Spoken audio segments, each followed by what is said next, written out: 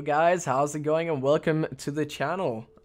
This is a new channel. We have called it Bloxit. On this channel we're going to be doing some tutorials in Blender and Roblox Studio and try to combine it and basically try to do a bunch of things in Blender, and we're going to take it into Roblox Studio and maybe do some more there. And yeah, so that's what this channel will be about, so hopefully you guys will enjoy. So the thing we're going to be doing today is make something in Blender and import it into Roblox Studio. Now, I know there's a bunch of tutorials out there showing how to do it, but this is more going to be like a series where we do a bunch of things and basically get better at Blender as we go. There will be a few experimenting streams as well, and maybe even videos where we experiment with Blender, try to do a bunch of cool things. So that's what we're going to be doing today. So we're going to try to do something in Blender. I am familiar with the program, but a lot of people may not be. So we're going to start from scratch. So basically how you use Blender. To move around, you can use this thing up here. And you can use that to move around with. You can just click the middle mouse button. And that's easier if you want to do it fast. If you hold shift and you do the same, it's going to move like this. It's going to move on like a flat surface, a face basically. But we don't want that. We just want to look at the pot here. And to zoom in, you just use the scroll wheel, and yeah, that's like the basic movement in Blender. Now, if you want to click on a pot, if you want to select a pot, you just go ahead and click on it, and you can use these tools over here. You can use move, and we use this to move the thing on different axes. We have the Z axis, the Y axis, and the X axis. Now, you can also move it on the surface, or you know, one of the axes itself, like this. To do this, you can also press G and just move it freely around wherever you want. And then we also have, just like in Roblox Studio, a rotate tool. It explains itself. You use it to rotate things. Really easy to use, also the same axis. So yeah, and then we have a scaling tool. Now the scaling tool is a bit strange, but you'll get to know it after some time. So you basically scale from both sides, as you can see here. It will scale, so it's basically still in the middle. It's going to be centered here. Now it's not too complicated, but if you want to scale the whole thing up, you're going to have to use shift. So if you click on shift and hold that, and then you click here and scale it up, you can basically scale the whole thing as seen here. And yeah, that's like the basic stuff in Blender. So if we go back here, we don't need this. This is a camera. It's going to be there once you open up Blender. And same with the light, we don't need that. So we're just going to right click and press delete.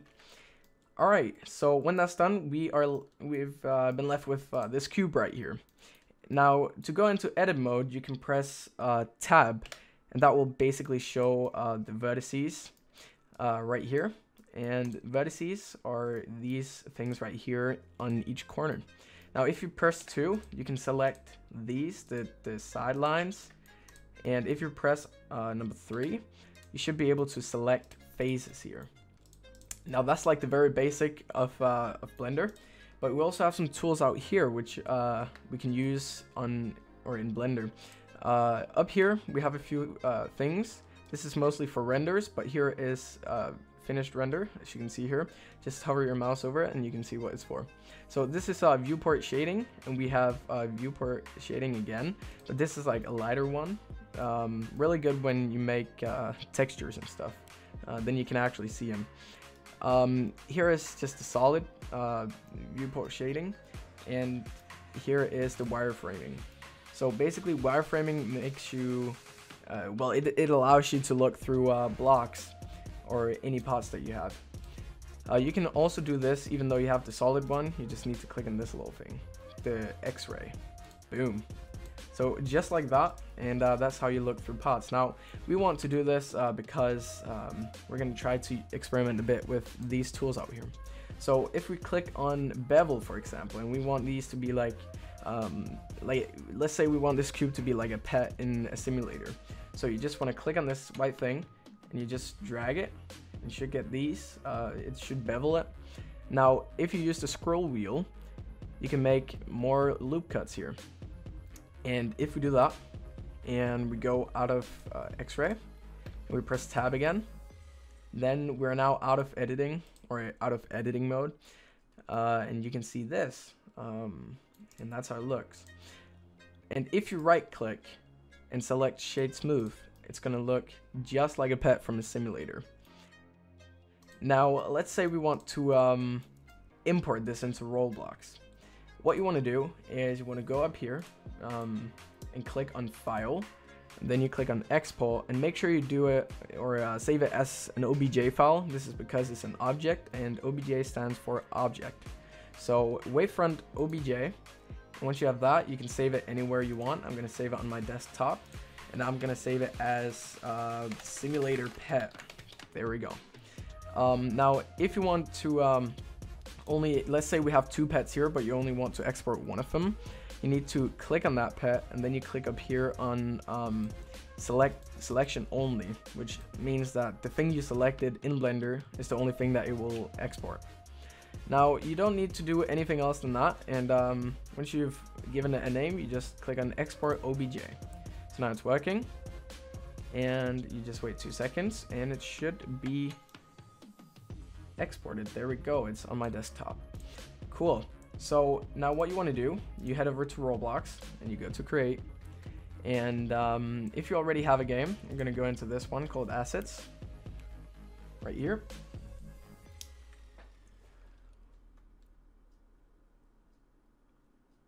Waiting for it to load, and here we go.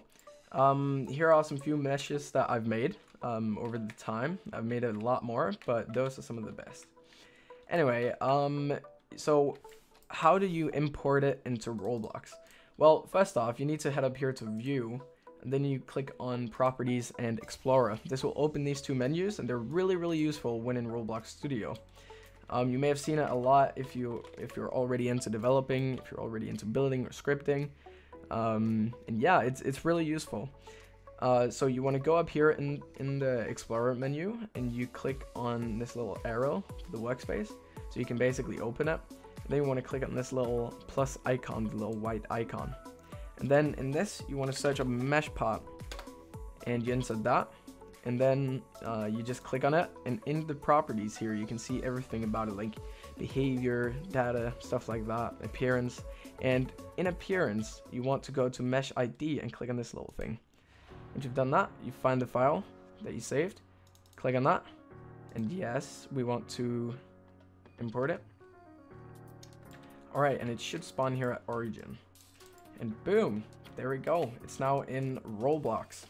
So from here on, we can decorate it with, you know, antlers, stuff like that, eyes, but we can also make it smooth plastic, which is, it's gonna give it that nice glow that you see on simulator pets. We can also give it like a color. If we make it a bit more like that, or like that, we now have a pet here. So, well, we have to base the body of a pet. So let's say it's gonna be a lion or something, maybe a dog. Then you can make like the small faces and stuff, like the small emojis. Now you can also do this in Blender if you want to, but this was just to show how you use Blender, the basic stuff, and how you import into Roblox Studio. So yeah, I hope this helped you guys out with your Blender projects and how you use Blender and import it into Roblox Studio. So hopefully you guys enjoyed. If you did, be sure to hit that thumbs up. It will let me know if you guys enjoyed it, dislike if you didn't, and yeah, maybe even subscribe if you want more. So yeah, thank you guys so much for watching, and it's been Bloxit, and I'll see you guys in the next one. Bye bye.